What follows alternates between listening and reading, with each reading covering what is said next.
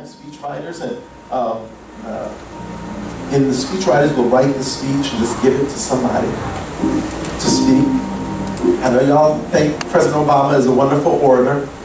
He is, but he don't be writing those speeches. Okay? There are people that are paid, there are people who go to school for that to write his speeches.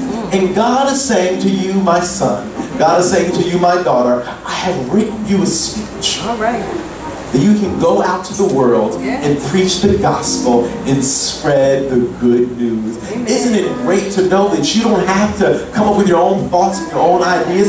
If you just speak the gospel, God says, I'm your speechwriter. Here you go. You want the job? I gave you the speech to say. Right now. Here you go.